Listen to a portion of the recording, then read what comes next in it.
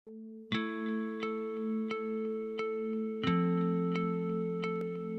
of the people. This is a principle in democracy that makes it one of the most prevalent type of government in the current world. In this type of government, people are given a chance to have an active participation in politics. All decisions that would be made under the system of democracy should require discourse, debate, and should always consider the public interest.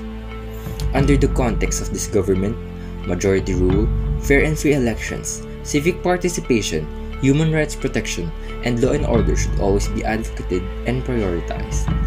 Currently, majority of the countries worldwide practice democracy, one of them being the Philippines. Having the privilege to live in a democratic country, Filipinos are able to experience the right in having the power to be part of the political context of a country. In the Philippines, people can participate in free elections and vote for their desired politician who would run the country. People can also make their grievances be heard or address societal issues to the government through mass demonstration or rallies. Free press is also present in the countries where journalists are able to write and share information to the citizen.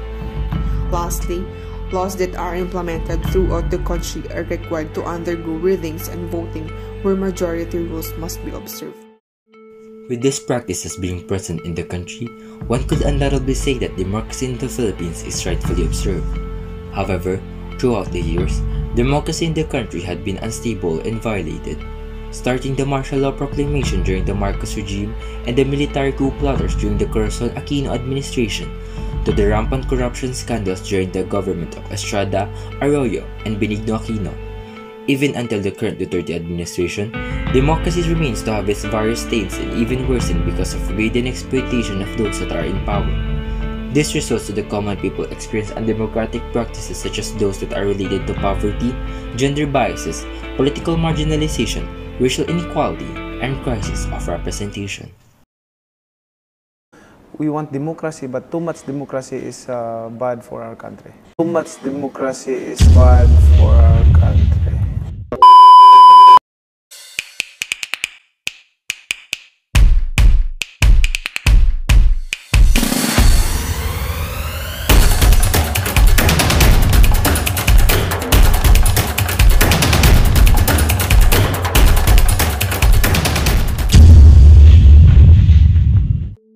Undemocratic practices are the actions and situations that does not conform or agree with the principles of democracy. Therefore, undemocratic practices are those that prevents freedom to prosper, takes back sovereignty from the people, intercept the participation of various individuals in politics, shows unjust treatment, and the lack of protection in the rights of every citizen. The manifestation of these undemocratic practices had always been present in every democratic country. In the Philippines, undemocratic practices are rampant and can be directly seen in the current society.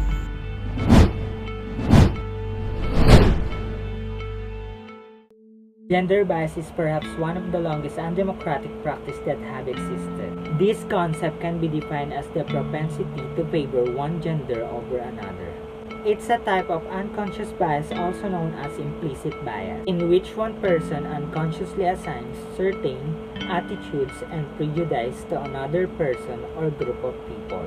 These ascribed behaviors have an effect on how an individual perceives and communicates with others.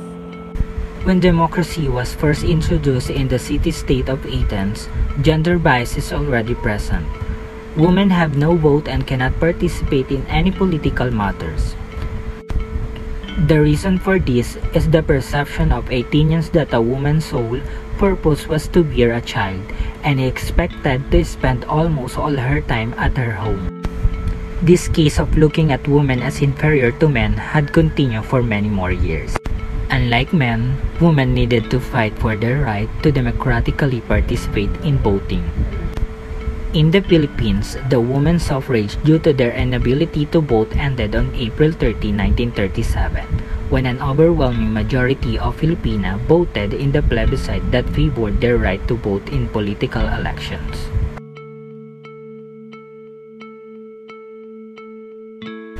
The slow rise in women's political representation can be traced to patriarchal norms and traditions, as well as gender stereotypes. It has been said that politics is more a man's world than a woman's. Gender stereotypes portraying women as frail, emotional, and indecisive discourage voters from supporting female candidates.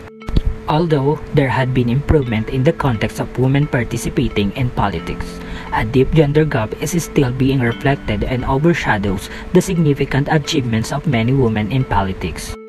The social, economic, and structural barriers that prevent women from fully participating and being represented still exist.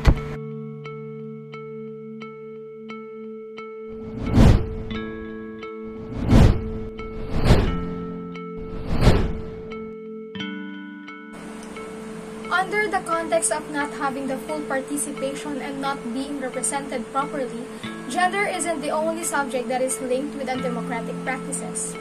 Racial inequality is an undemocratic practice that relates to one's ethnicity.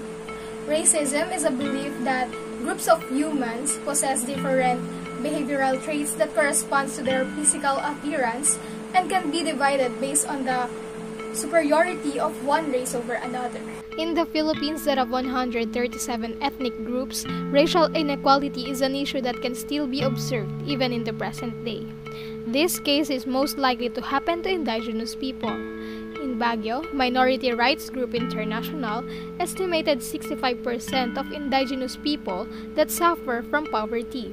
Most of them are women working as vendors alongside the city streets that are regularly pestered by the police as a part of the government's anti-peddling drive. These indigenous people leave their ancestral communities and migrate to cities in search of better livelihood and social services.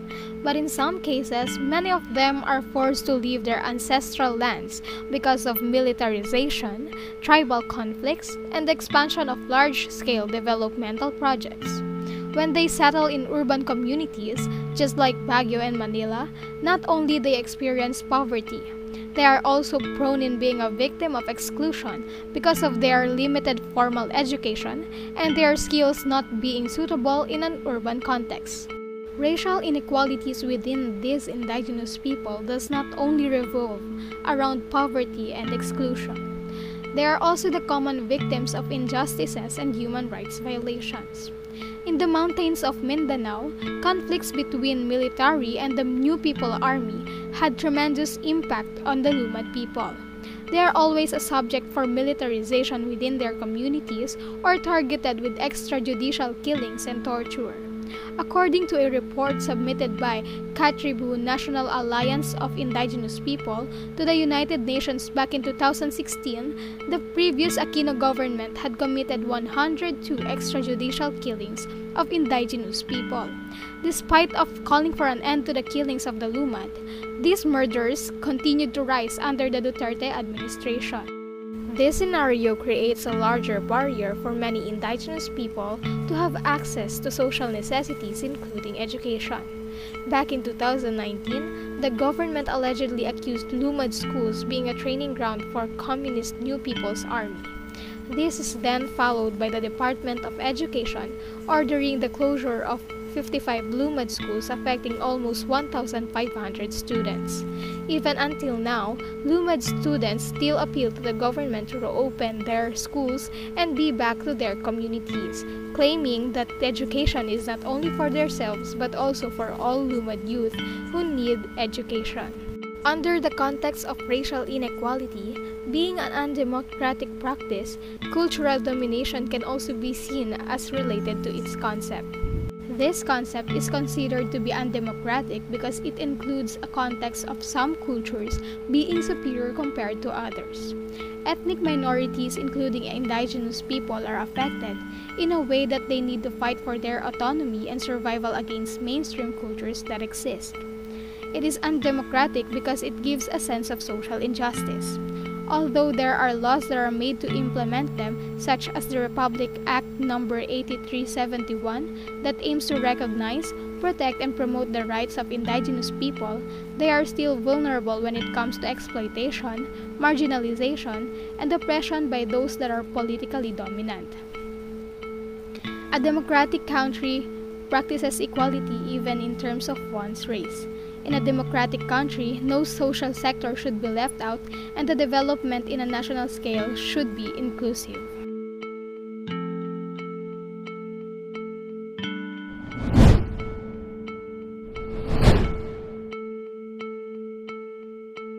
When talking about undemocratic practices, poverty remains to be on the top.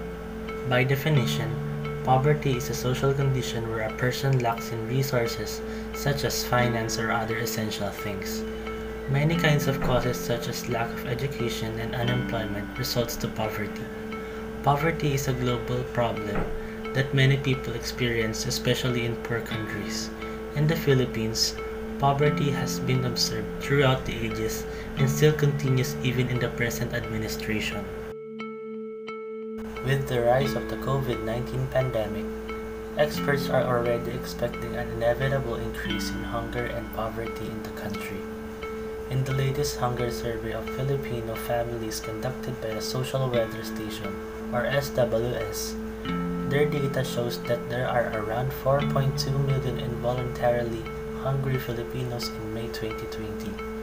This is twice as high in their previous conducted survey in December 2019. Even so, with or without the pandemic, there is still a significant rate of poverty in the Philippines. In a general perspective, poverty is much worse because it leads to other social-political problems and issues.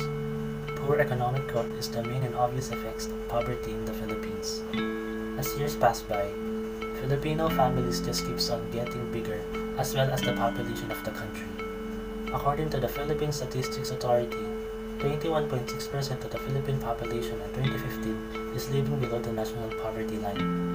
In the later years, the Philippines had a population of 106,651,922 in 2018. This shows that there is an increase of more than 1.7 million people compared to 2017. These data show that life for the poorest of the poor that are living in big cities could only get worse. The continuous rise in the population of the Philippines poorly affects the country's economic growth in a sense that many more people not being educated as well as getting decent jobs make it difficult for the country's economy to grow.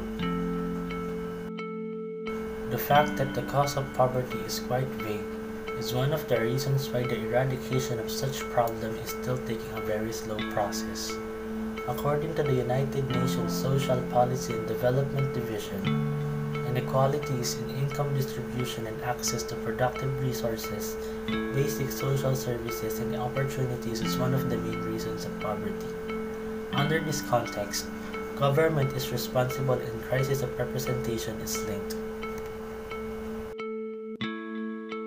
In a representative democracy type of government just like the Philippines, citizens vote lawmakers so that they can serve as representatives of the citizens that would voice out and address the grievances of the people. The concept of crisis of representation takes place when these elected officials fail to listen on what the people they are meant to represent wants them to address. The presence of crisis of representation in a national scale gives up the major idea of democracy when it comes to inclusivity.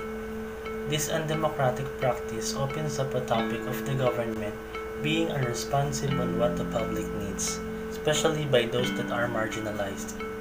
Because of crisis of representation, many social sectors are left in suffrage. One example is the agricultural sector in the Philippines. Agricultural workers in the country, especially farmers, still remain among the poorest, most disadvantaged group. A long-standing reason for this is the declining prices of pallet prices in the market that is due to intensive neoliberalization of the economy. The government's idea of liberalization manifested in the removal of price and market controls, the promotion or importation, the reduction of state intervention, and the privatization of services.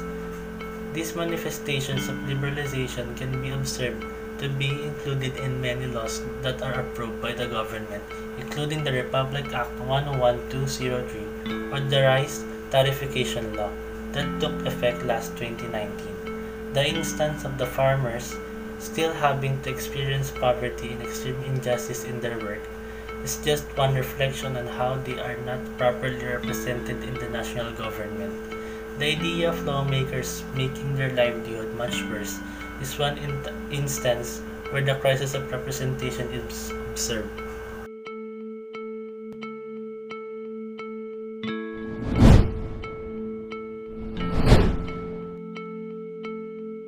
The presence of poverty, racial inequality, and gender bias equally provides limitation to those who experience it when it comes to political opportunities. Because of these undemocratic practices, political marginalization can be observed in the Philippines. This phenomenon greatly implies that democracy's principle of equal participation of citizens is greatly disrupted in the country. Gender bias not only limits societal opportunities of women, but also disables validations of the LGBT community to represent themselves freely. Many Filipinos still contradict sexual preferences of these individuals, which leads to the discrimination of society against the said community. The idea of poor people not getting the privilege of experiencing proper education provides them limited knowledge about politics. This implies that poverty makes many people be unaware of their rights, and the belief of them having no power in participating in a political agenda continues. Racial inequality promotes the subject of many minority race being insignificant when it comes to politics. Just like with people living under poverty, there is sufficient access to basic societal services, especially with education, deprives them from effectively participating in politics. Having political marginalization in a democratic country is perhaps an indication that the essence of democracy is exclusive only to those that are privileged and has an efficient access to basic societal needs. The presence of marginalization puts the lives of many individuals in the situation of injustice. Political marginalization deprives the marginalized in making their voices be validated and their situation known to lawmakers. This undemocratic practice is interrelated to other undemocratic practices. Political marginalization exists because there is an exclusion of people in the context of politics based on their ethnicity, gender, and social status. For many years, the Philippines had been lawfully considered to be a democratic country. However, just like many countries, the manifestation of democracy to the people are bumpy and had constantly been prone to various issues that are undemocratic. In the present, the current state of democracy in the country can be claimed as tame and still experiences phenomena that contradicts to the principles of democracy. The presence of many undemocratic practices that can be observed are definitive factors that implies the full essence of democracy is still yet to be experienced. Social biases, exclusion, and constant political corruption must be abolished before this finally happens.